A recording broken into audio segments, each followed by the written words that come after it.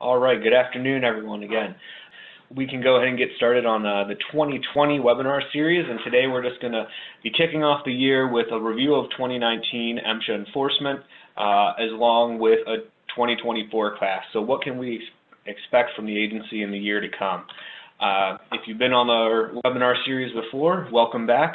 I am your typical host, Nick Scala. I am the chair of Carey's National MSHA Workplace Safety Group.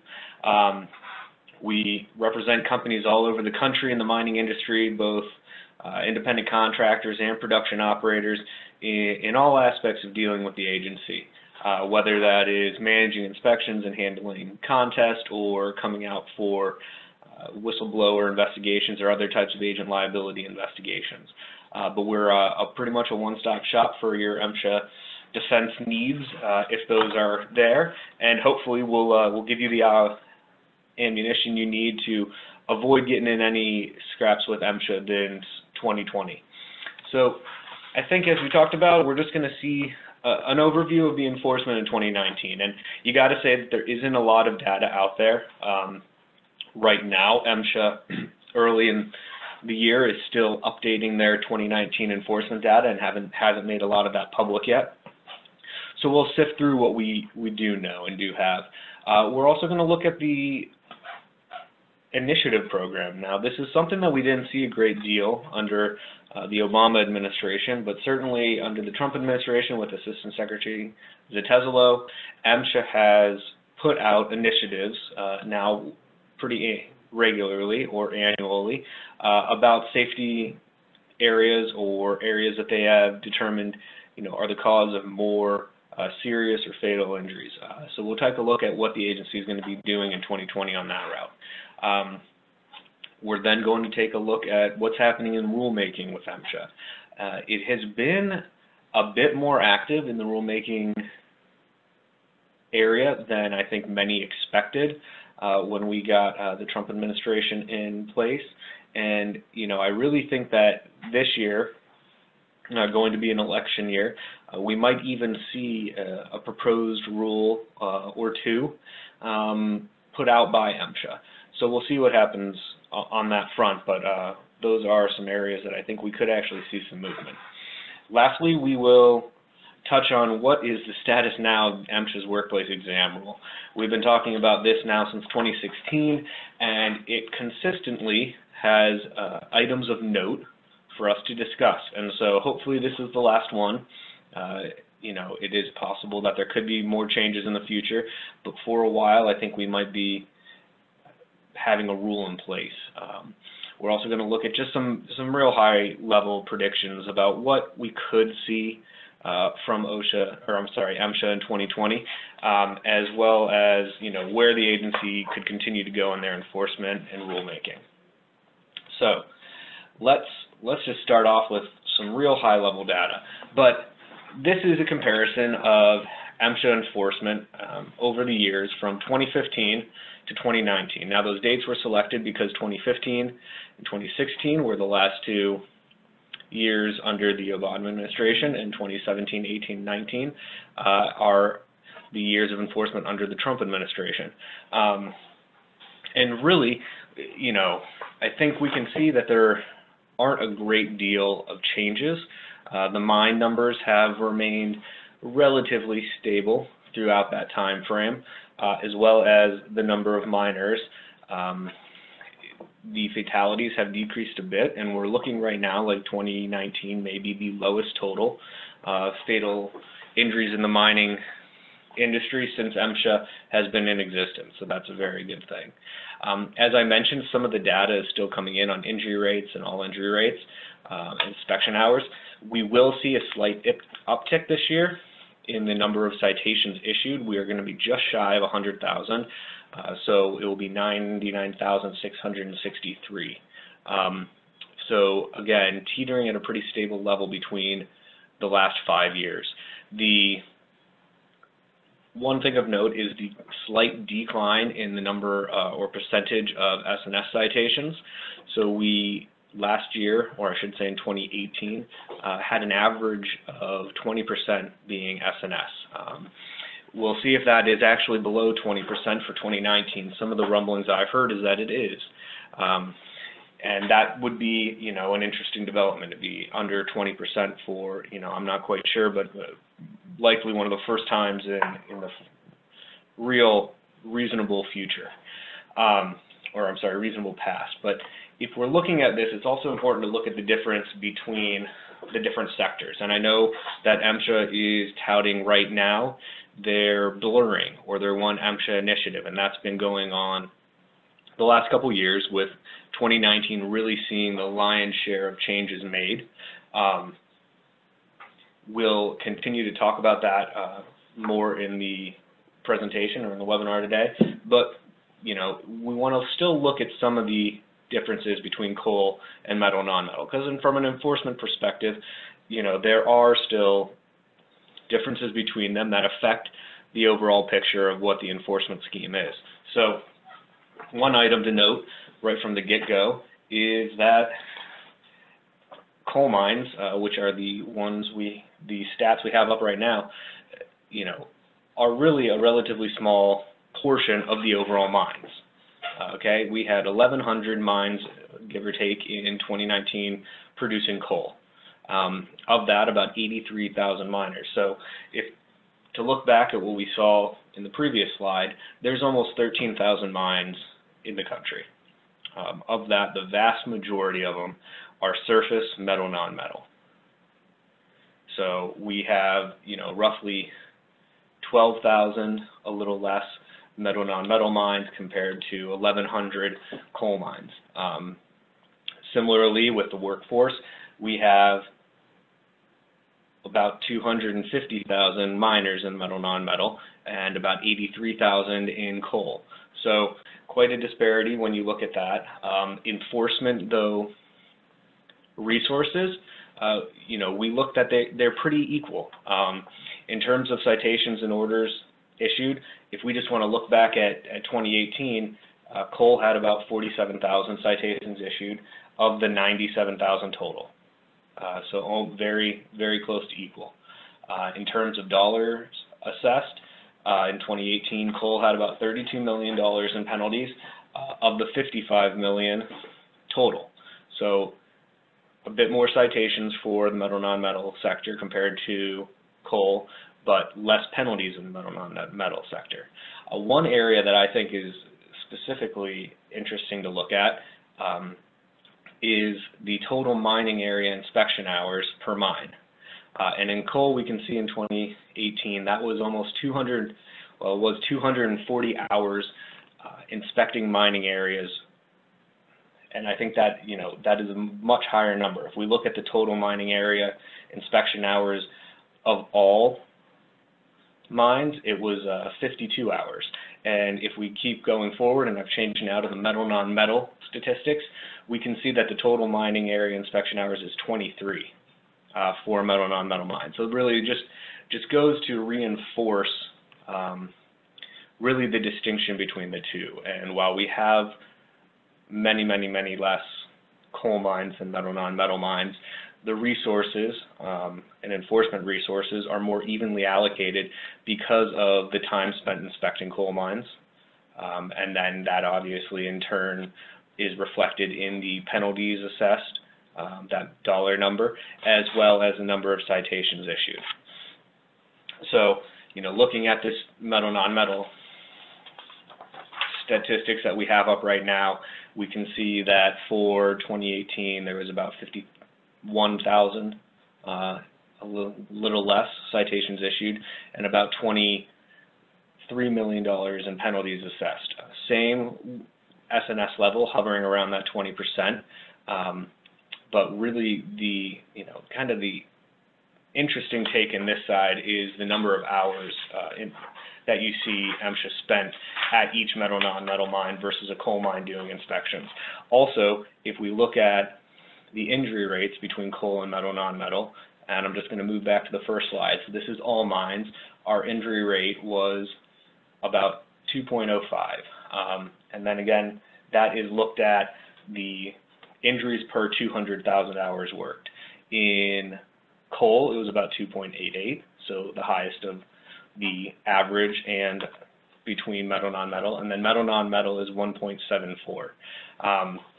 So that overall number is, pulled up a bit by the slight raise in the metal non-metal industry, about 1 injury more per 200,000 hours than the metal non-metal, and that is again something that is going to affect the enforcement resources. And the reason I'm going into all this is because you consistently hear around the country, why is MSHA have such a focus on the coal industry versus metal non-metal when the number of mines and the number of miners are so heavily skewed towards metal non-metal.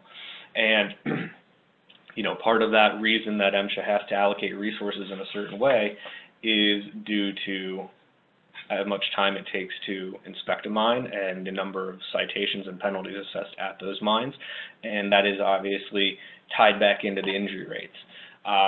One interesting thing is for the last 2 years, both 2019 and 2018, the fatal injuries in the metal non-metal industry have outpaced those in coal. So this year, 2019, or I should say this past year, there was 13 fatal injuries in metal non-metal and 11 in coal. And in 2018, that number was 16 in metal non-metal and 12 in coal. And that really kind of bucks a normal trend where metal non-metal was being outpaced by coal. That changed a bit in 2015, 2017, but in the years prior to that, historically, you saw coal with more fatal mining injuries in the metal non-metal industry. And I think, part of the reason those changes have taken effect is due to the reduction in coal mining, the reduction in the number of people working in the mines and the tons put out. But nonetheless, a lot more mines, almost 12 times the mines in the metal non-metal industry, but our enforcement statistics are still very close between metal non-metal and coal. And that is one reason that we're seeing this merger between the two, because even though metal non-metal again has many more miners and mines, the enforcement deems that coal will still be on equal footing. So just a brief overview in comparison of the two areas that we are now having merged into one. But MSHA can say they're doing a merger of both divisions, but that really means that they have one person over top, an administrator of enforcement, and then he has 2 deputies, one for coal and one for metal non-metal. I think what we're going to find at some point in the future, especially if this administration and this MSHA leadership stays in place after this year's election, that there might be a more consolidation of the districts and the district offices. But we'll get to that as we talk about that One MSHA initiative later on. Looking back and continuing to focus though on the enforcement, these numbers weren't included in the chart that MSHA had published right now for 2019, but we're able to locate them in some other areas and some other materials put out by MSHA.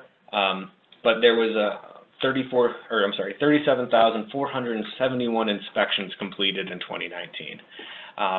For those keeping track, that would mean that MSHA completed all of their mandatory 2s and 4s, as they call them. So every underground mine was inspected at least 4 times in 2019 by MSHA, and every surface mine was inspected at least twice. Now, I think that most people will tell you, or most operators I talk with, will tell you that they saw MSHA a bit more frequently than that, whether it's because of the inspectors coming on site for both regular inspections and then compliance follow-ups, so they're coming on site to do outreach because of the enforcement initiatives, or something of those nature. But MSHA is statutorily required to do those 2s and 4s each year. For quite some time, they were having trouble getting their 2s and 4s done, but for the last decade or so, that has been a big priority, and they have been making it a point of emphasis to make sure they're getting 100% completion, and last year was no different. As we talked about, we have roughly 250,000 miners in the metal non-metal sector, compared to 83,000 in coal. Together, that makes the workforce under MSHA about roughly 330,000. Now, of that, MSHA estimates that about 25% is contractors or our contractors around the country. And that is something that we're going to look at when we get into the initiatives, because one thing MSHA found, or a trend that they have been discussing since 2019, is that there was a spike, especially in the metal and non-metal industry, in contractor fatalities, and a disproportionate spike for the 25% of the workforce that contractors make up. So MSHA is going to be looking at that and paying closer attention to contractors when they're on site. We all know that we have to keep our contractor log of everyone that's on site. It will probably be even more common than it is now that when the inspectors come on site, they want to see that log, want to know what contractors are on site that day, and that the inspections will likely commence for the contractors immediately. So you just want to be cognizant of that, because you want to make sure you're getting all your site-specific done, as well as make sure you're monitoring the contractors so that they are following all required procedures and regulations while on site. Another area that I thought was an interesting statistic was the issuance of 107A, or imminent danger orders. And we really saw a spike about this back in the 2014-2015 timeframe, when there had been a rather significant spike in metal and non-metal fatalities. And at that point in time, Assistant Secretary Joe Main told everyone in a stakeholder meeting that he was going to encourage inspectors to utilize imminent danger orders. Now, imminent danger orders, for those of you who don't know, do not carry a penalty, but they are an immediate withdrawal of a piece of equipment or an area of a mine or a miner who was performing some duty or task in an unsafe manner, until that can be abated or corrected. Now, they always will have an associated 104A, or many times a 104D, unwarrantable failure order, associated with them that will hold a penalty. But they are a relatively strong type of issuance. And following that, there was some litigation regarding the issuances of 107A and determining should MSHA be vacating these citations after the fact, and if it's found that there wasn't an imminent danger. And there were several decisions that really came out and gave the inspectors a great deal of leeway to continue issuing imminent danger for whatever they saw fit, because the Federal Mine Safety and Health Review Commission applied a very liberal test of deference, or determining whether or not, or trying to determine whether or not the inspector abused their discretion. And so that kind of, what it did was it emboldened the inspectors for some time to continue issuing 107As, really without fear of reprisal for them being vacated by the agency or by operators in litigation, without the operators proving beyond any doubt that there was no imminent danger. So, that doesn't mean that it couldn't happen and that 107As weren't vacated in that time frame, but it was a relatively difficult task. Now, since there has been other cases that aren't controlling but are persuasive, that have somewhat walked that back, and we continue to focus on those and monitor those when we're litigating a 107A. But just to have some idea, in 2015 there was 317 107As issued. In 2018 there was 180. The numbers aren't out for 2019 yet, but based off of some trending in what they have reported, it would have been more so in line, or at least expected, if the trending continued to be around that 144 mark.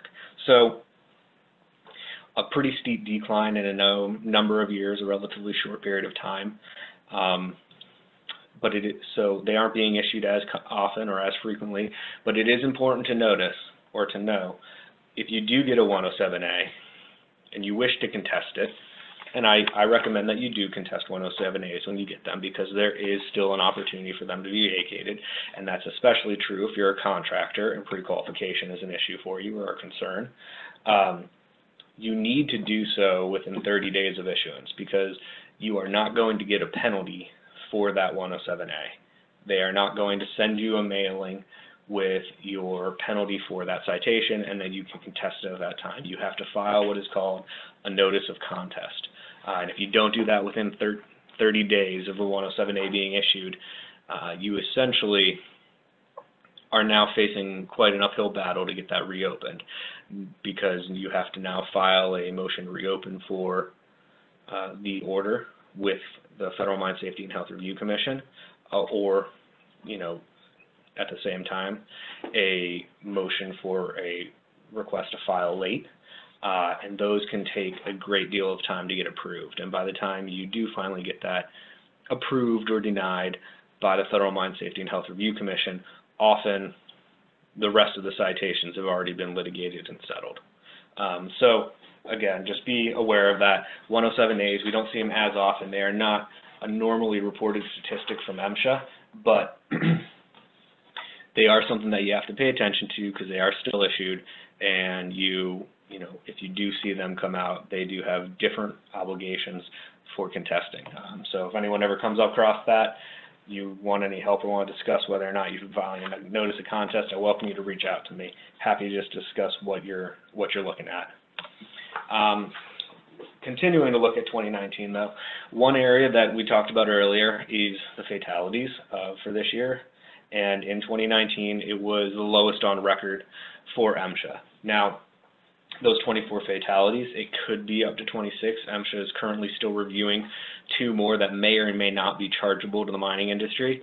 And what that means is you're probably looking at an instance where a miner had a heart attack or something of the nature on a mine site, and after review, MSHA may determine that the heart attack was or was not due to work conditions or work relatedness.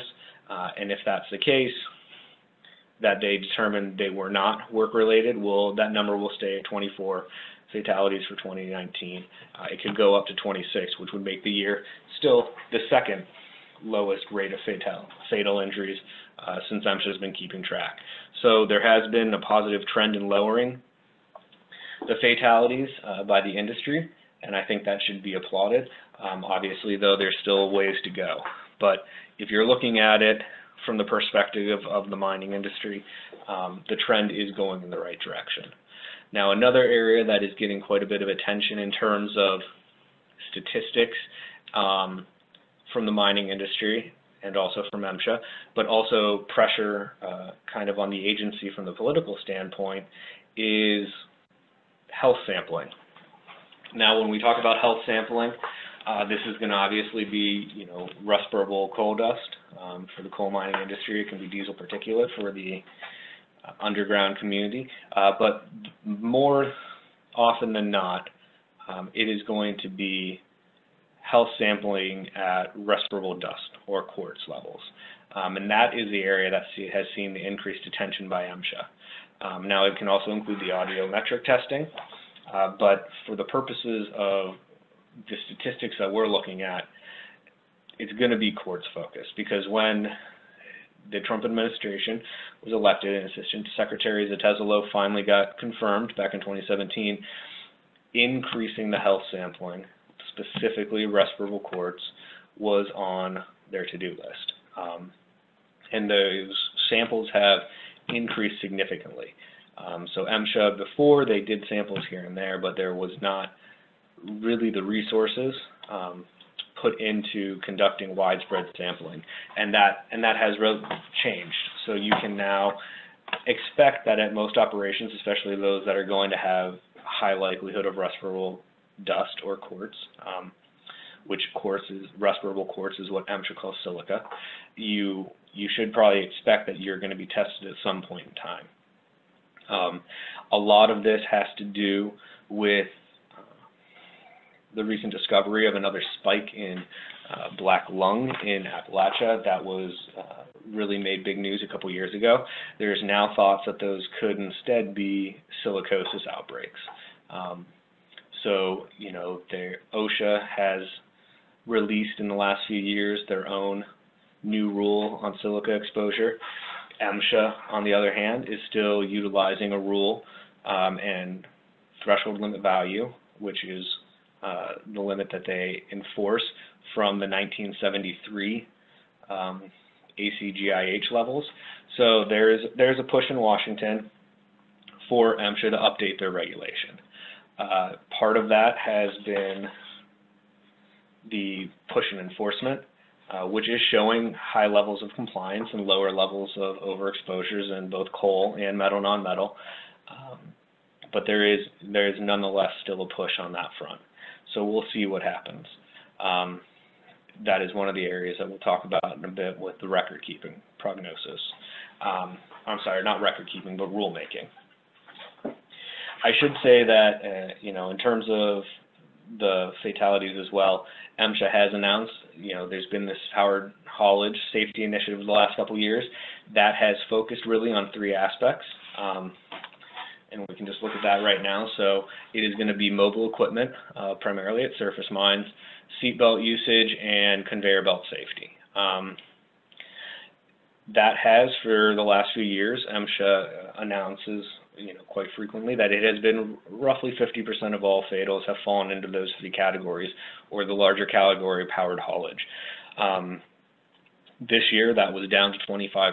So that was a good thing to see in terms of positive developments in curbing that safety risk. This is an area, though, that there is a possibility for rulemaking. And the rulemaking could be anything from new rules on the mandate of sensors or cameras on mobile equipment, such as a backup camera, or proximity sensors on the areas around it, much like most or many personal vehicles have today. But also it could be the requirement that each mine have, maintain, and develop a powered haulage safety program.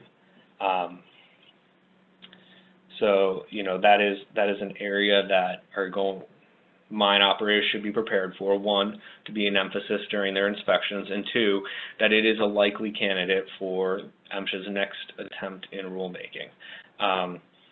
We have seen a lot of outreach. I think you're going to continue to see a lot of outreach with MSHA on powered haulage safety, especially with lowering the percentage of fatal injuries attributed to power haulage. MSHA obviously sees that as a nexus or a link to their safety initiative, and I think that's going to be one reason we're going to see a continued push there. What we need to take from it is also the importance of training and retraining and enforcing training.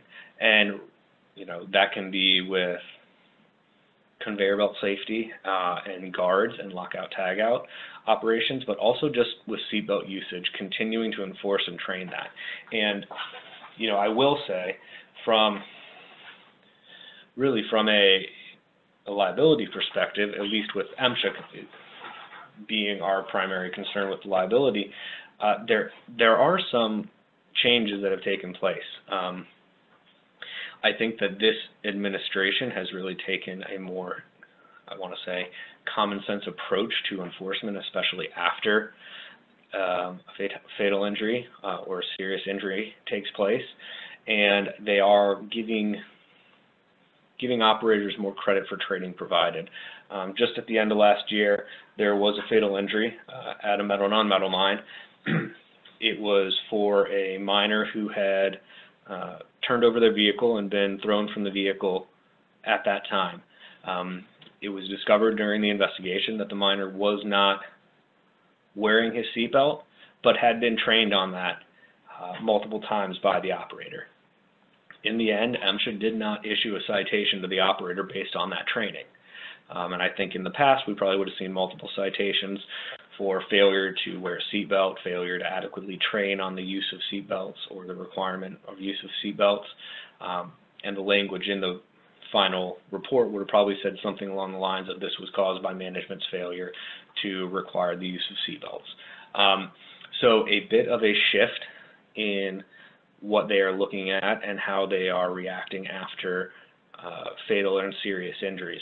So you want to make sure that if you are doing training on anything, even something as simple as using a seatbelt, we want to document that training, and we want to document who received it and when they received it, and in what form it was delivered. It could be a flyer, it could be a discussion as a toolbox talk, it could be during annual refresher, whatever it might be, and it could be multiple of those. We want to make sure that we are documenting it and maintaining our records there, because training documentation is being taken into consideration a great deal by the current administration over top of MSHA than it was in the last. And that is a good thing, but it also puts the onus on operators to continue to make those records, okay? Because if we can tell them till we're blue in the face that we provided training, that we enforced our training, but we need to be able to prevent something tangible to MSHA in that respect. So, we want to make sure that we keep that training. Also, this is really a similar argument that you make if we're dealing with OSHA and the defense of an unforeseeable or unpreventable employee misconduct. And in that case, the agent or the operation or the employer can be exempt from a citation or a liability from the agency's standpoint if they can prove that they provided training, they reinforced that training, and they enforced that training, and yet, despite all these efforts, the employee still went against it to do something. MSHA is, you've all heard this term at one point or another, whether listening to me on a webinar or with an MSHA inspector or an MSHA litigation with someone else, but you probably have heard the term that it is a strict liability statute, the Mine Act, and what that means is they can find the company at fault regardless of any negligence. So even if you did all those things that would exempt you from a citation with OSHA, MSHA can still just issue you one. That's why we have the option of no negligence when MSHA is filling out a citation. And I think, what we're trying to get at here is if you are dotting your I's and crossing your T's, especially with respect to training, the agency is giving a bit of credit there.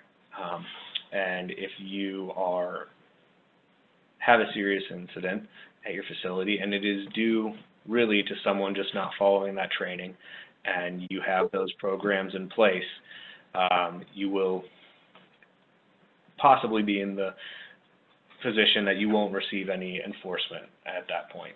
Again, that's not a bright line. That is not me telling you that you're never going to get enforcement in those situations. Everything is fact dependent, and that includes looking at what inspectors you're dealing with and how those areas are going to be conveyed back to management at MSHA. But we are seeing some movement there, so that is a good thing, and we should, as an industry, I don't want to say take advantage of that, but we should take that to heart and really do what we can to improve and continue to document our training and continue to enforce our training requirements and our procedures, our mindset on our employees. So that was a continuing safety initiative from 2019, the powered haulage. A new one for 2020 is electrocutions.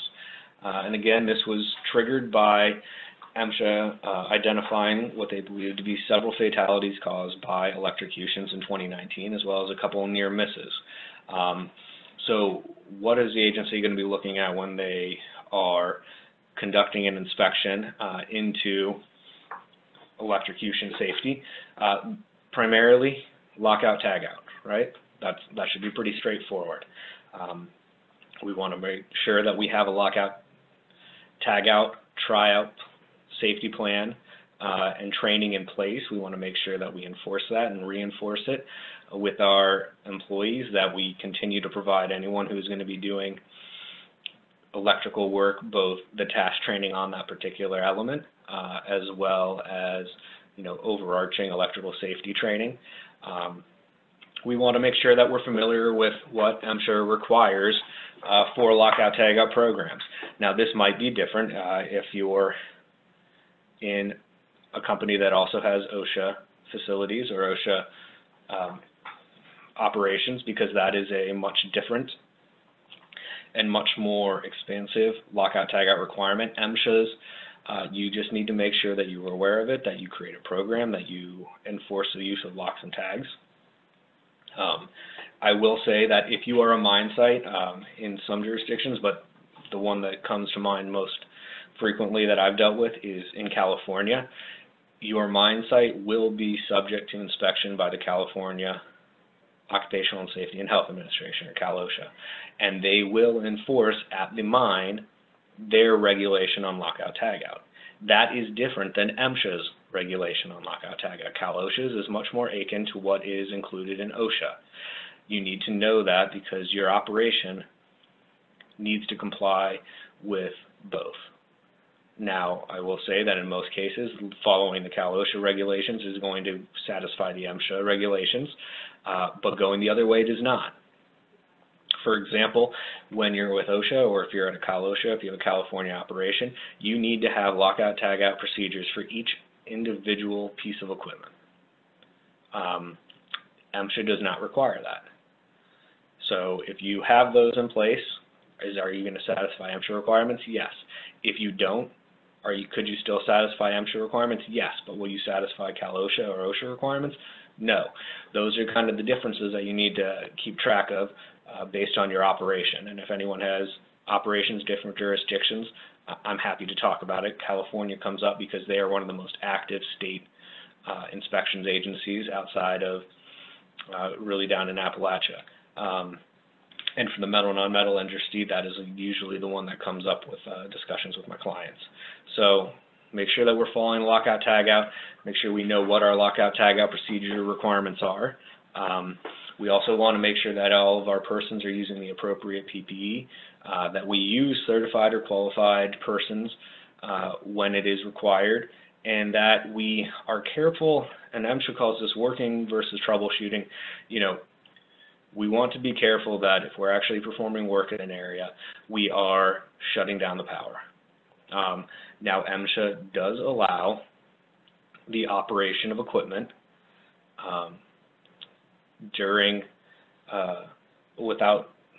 it does allow the operation of equipment while repairs are being performed for testing and adjustment purposes only. If there's no other way to perform the testing or adjustment with the equipment turned off. But you have to take precautions to protect individuals from it. And that can be barriers, that can be, you know, monitoring the area and keeping persons a certain distance back.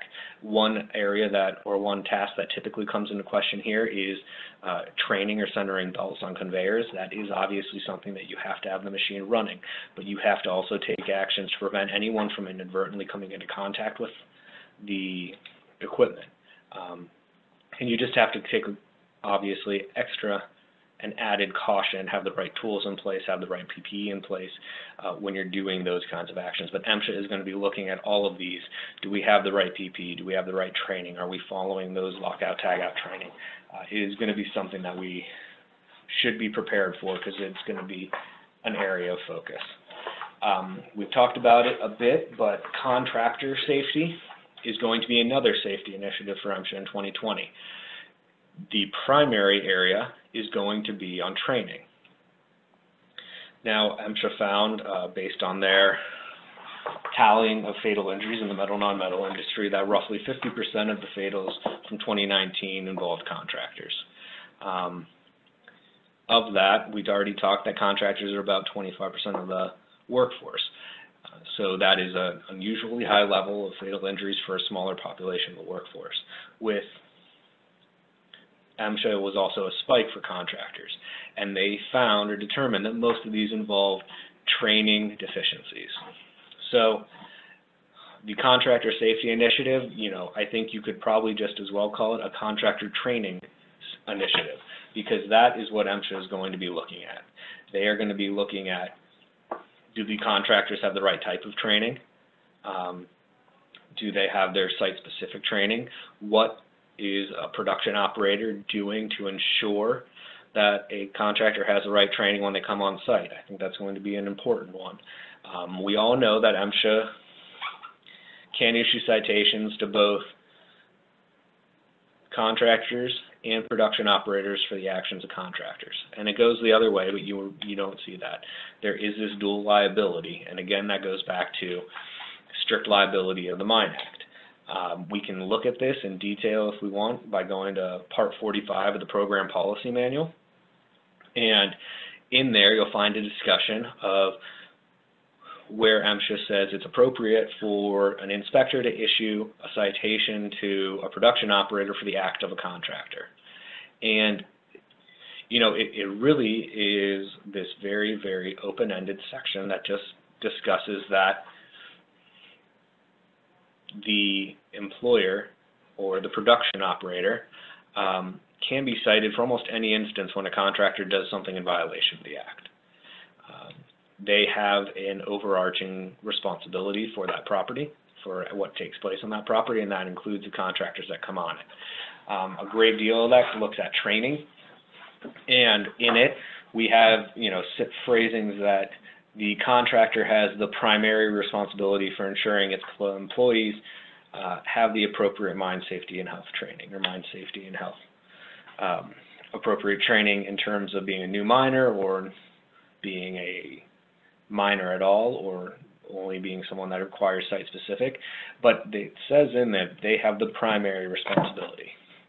That means that there's a secondary responsibility out there, and that will fall to the production operator. So when you're bringing a contractor on site, you need to know, are they going to be a contractor that has miners, meaning that the people need to have their new miner training and then also need to be updated on their annual refresher training, or are these going to be people that are only on site for infrequent and not extended periods of time, therefore they aren't going to qualify as miners, and all they need is the site-specific training. Now, everyone who comes on site should be site-specific, but the other analysis is whether or not the contractor employees are going to be miners.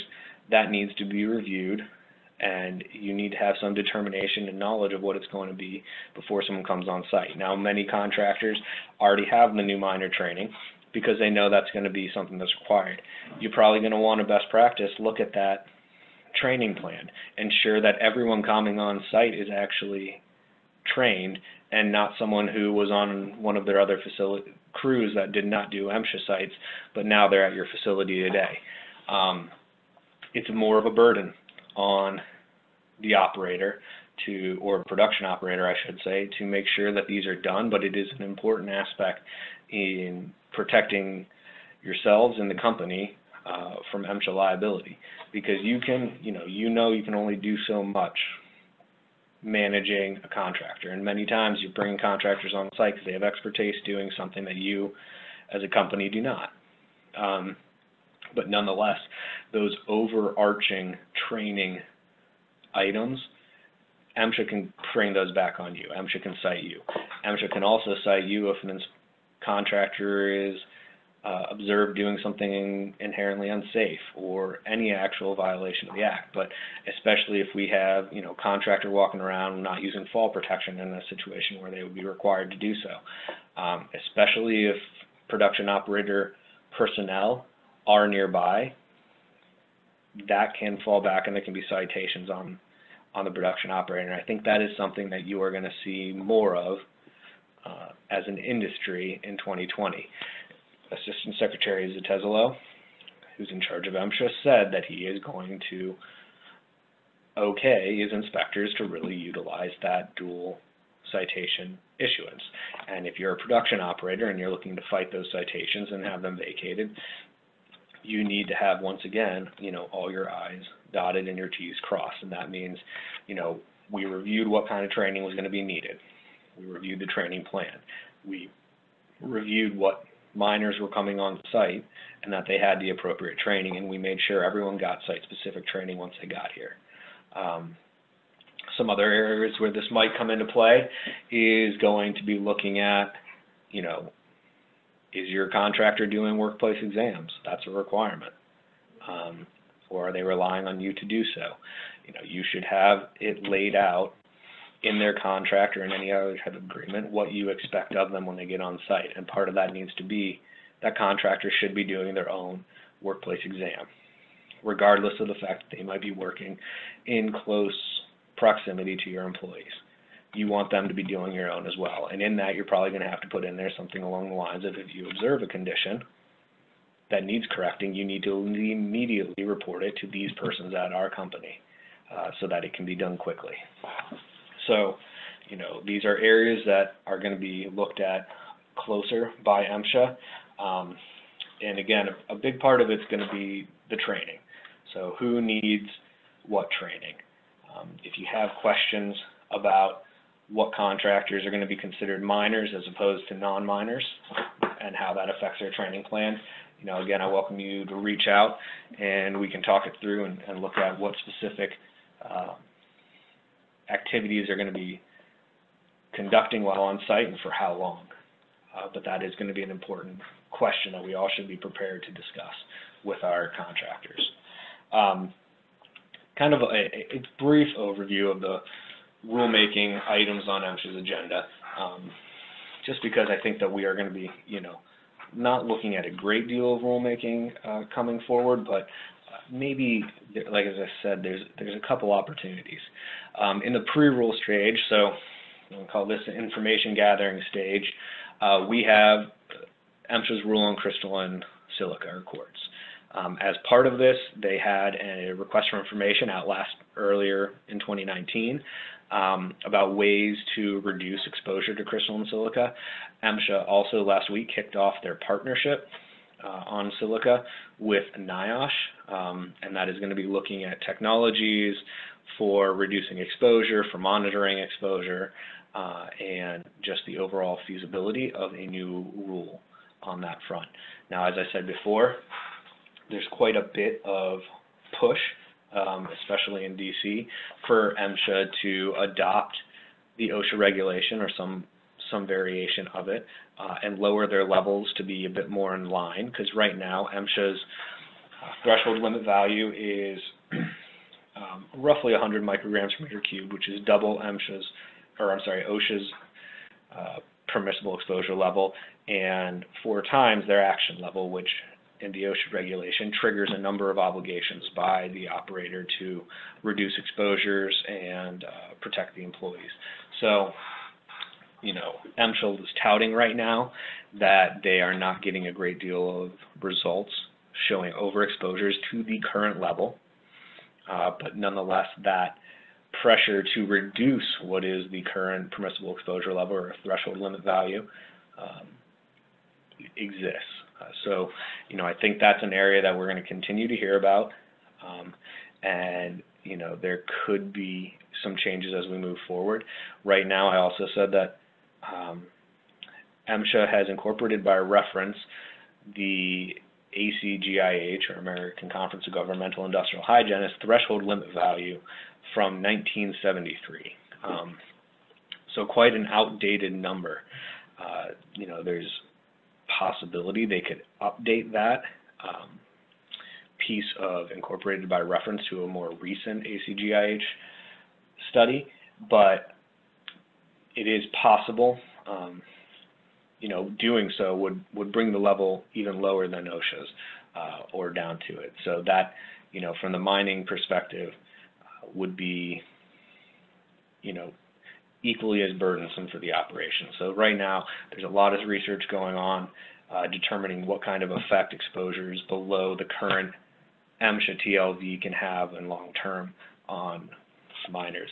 And that, again, is unfortunately, both for the research and for the miners that are subject to it, one of the most difficult parts to study for the silica regulations, because the latency period between exposure and symptoms can be so great.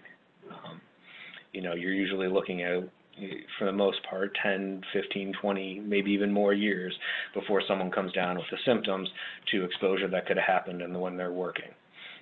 So determining what happens when you're consistently exposed to less than 100 micrograms per meter cubed as opposed to above, it's hard to quantify that without having a great deal of research done in the meantime.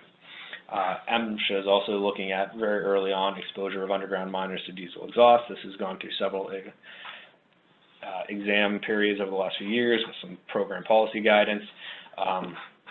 We'll see if they make a move on that. It can also be lumped into really this respirable breathing initiative with NIOSH as well. They can try and lump those together, although right now they have them separated.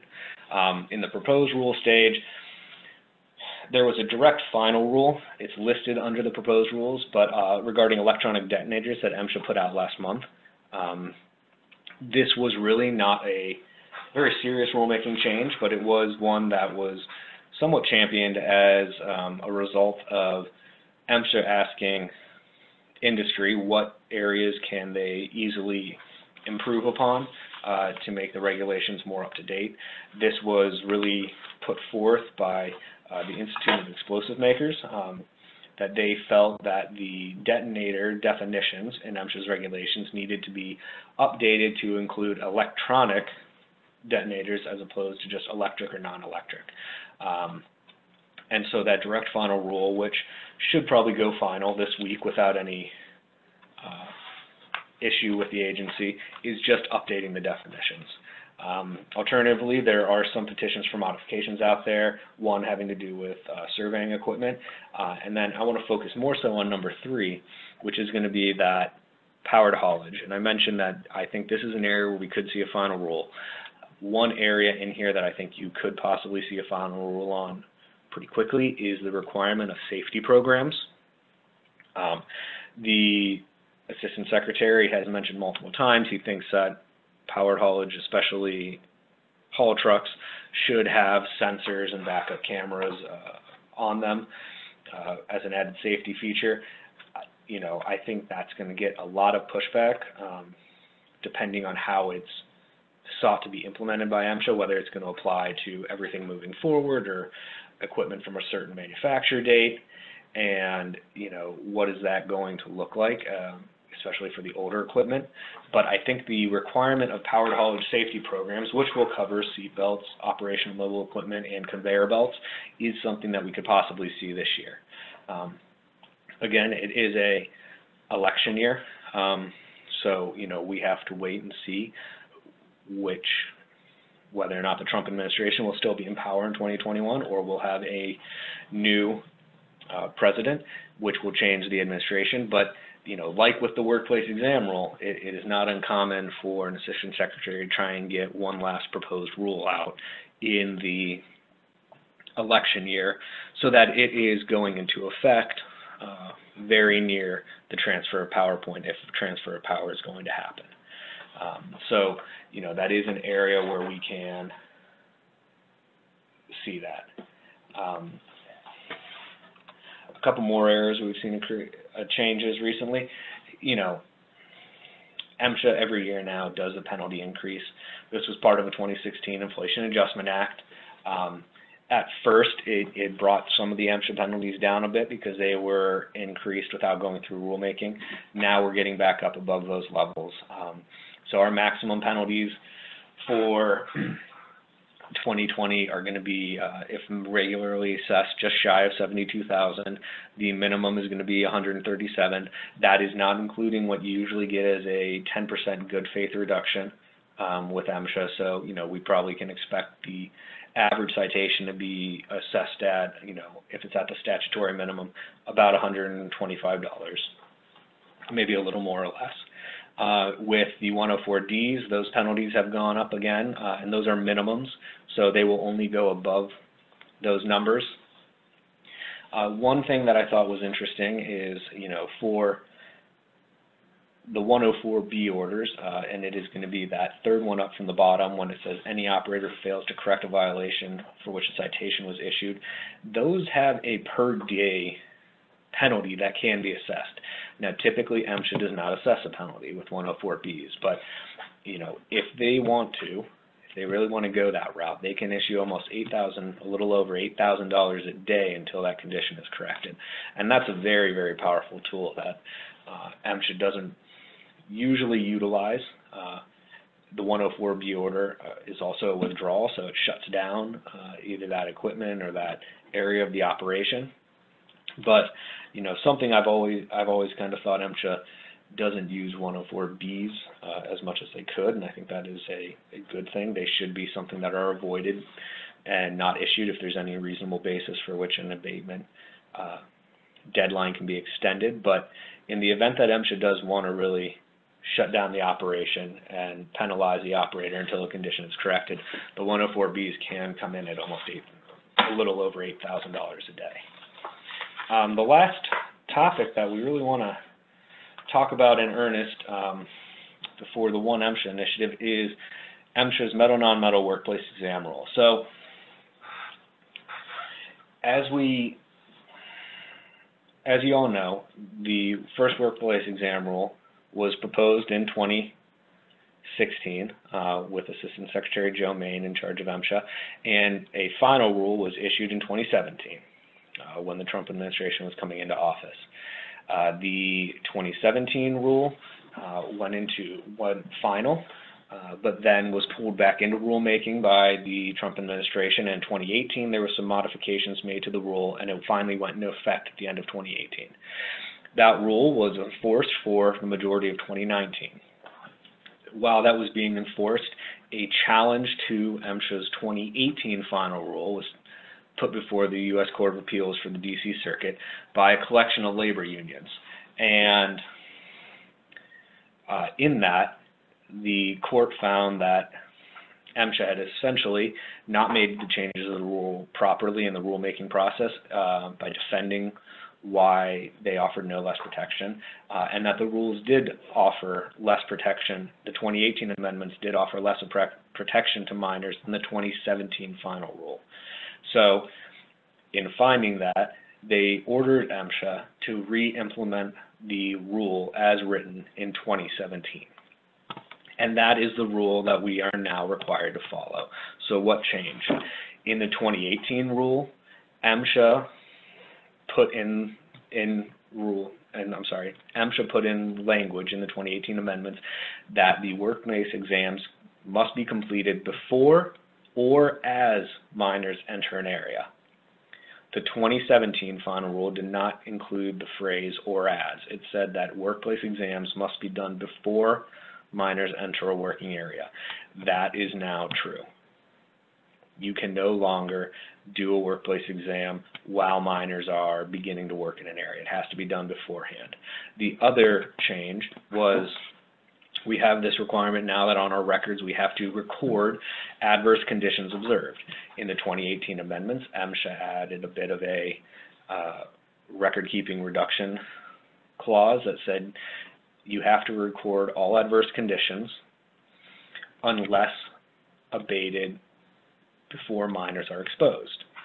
That has been removed as well. So now all adverse conditions observed during a workplace exam must be recorded, even if corrected or abated prior minors entering the area. So this is really dumbing it down, but it is an example that I think is easy to visualize. If I am performing a workplace exam and I'm walking along a catwalk next to a conveyor, and there is a hose left in the middle of that catwalk, before I could pick up that hose, hang it up in its proper place outside the walkway, and I would not have to write that down as an observed adverse condition. Now, I would be required to still write down an adverse condition was observed, and it was a tripping hazard, and it was this hose in the middle of the catwalk. Obviously, that's a great deal of detail that we don't have to include in our descriptions, but that is where we are. So you have to include everything. You also have to include then the date that it was corrected. So a bit of a record-keeping increase. I think that one is probably going to be the more burdensome of the two changes, but the change is you now have to make sure that all workplace exams are done before minors enter an area, and that every adverse condition observed is recorded on that workplace exam. And then consequently, we need to record when the condition was corrected. With regard to MSHA's blurring, we've already talked about this a couple times, but we know that this was the merger of metal, non-metal, and coal into a single enforcement area with still somewhat separate enforcement resources. At the end of 2019, 213 mines were blurred. Now, MSHA says right now that's all the mines they intend to blur. That could change at some point in time, but that's where they are right now. The majority of those were coal inspectors being transferred to metal non-metal. There was also some metal non-metal inspectors cross-trained and then put into coal mines. Now, MSHA has been sure to mention throughout this that some mines require specific expertise, and that are mostly, in their mind, underground coal mines, and those will not be eligible for the blurring at any point in time, or at least at any point in time now. but those mines, 213 mines, many of them kind of along the Ohio River Valley in that area are having inspectors that were previously in coal come out to metal non-metal mines, and some coal mines are experiencing metal non-metal inspectors there. For the most part, you know, I've had some issues coming up from clients who have experienced or been affected by this blur. Most of the inspectors so far have been all right. One of the, I think, unintended consequences that seems to be causing maybe more headaches is the switching of mines into a different district or a different field office or both with this realignment, and there really not being a great deal of reach out by the agency to make that known. You also now have, you know, maybe a field office supervisor or a district manager or assistant district managers that don't know you and your operation when you've had that relationship with your existing management structure from MSHA for 20, 30, 40 years. So I think that is one area that, you know, MSHA needs to be doing, in my opinion, better job reaching out to the operations. And I've seen that just recently, this past year, or since we've been in 2020, a number of the new district managers at industry events trying to make those connections. So if you were subject to one of those changes, you know, I would encourage you to reach out and just establish that relationship with MSHA. It always is helpful to know your people who are in charge of the inspectors and not be a, you know, new name if you have to call because something's going wrong. Another unintended consequence of sorts is that a lot of the contest of metal non-metal citations are being rolled out to coal districts and coal CLRs, or conference litigation representatives. I've experienced this quite a bit. It is somewhat frustrating because you're used to the people that have a great deal of experience in handling and hopefully resolving metal non-metal citations. I think there's a bit of a learning curve there for both parties, but nonetheless, you know, it seems to be a shift in that district office, a shift in also resources, having more coal CLRs that you know, can handle metal non-metal citation contest. So I expect both of those to continue. In terms of 2020 predictions, what can we look at? Now, these are all my educated guesses. Some of them we've predicted those last couple years and have come to fruition, so we're going to look at, I think, continuations of them. The targeted enforcement and initiatives, those are going to continue. Obviously, we have a couple new ones already rolled out for 2020. Those can get rolled out at any point in time if MSHA sees trends, and I think that it will be a continued effort by the agency to tailor and drill down during their inspections in specific areas. Do not be surprised if the health sampling continues to be done more frequently, and that if you haven't been subject to health sampling, that you are. So just be prepared. If you have any concerns that you're going to be overexposed to silica, you know, I think you probably want to consider getting someone in to do their own sampling. If you are going to have someone come out and do their own sampling, I recommend that you talk to some type of legal counsel to see if that can be done under privilege to protect the results, whatever they may be, from being used against the company at some later date and time. That's something that I work with companies quite a bit on, and it has proved worthwhile on multiple occasions. I think that you can see some proposed regulations in silica, and I also think that the powered haulers one might be our most likely candidate. The turnover in MSHA management, not just the transfer from the blur, but there is a lot of people, both inspectors and some in management, who are kind of reaching that retirement age with MSHA. So I think that's going to be something to watch, how that might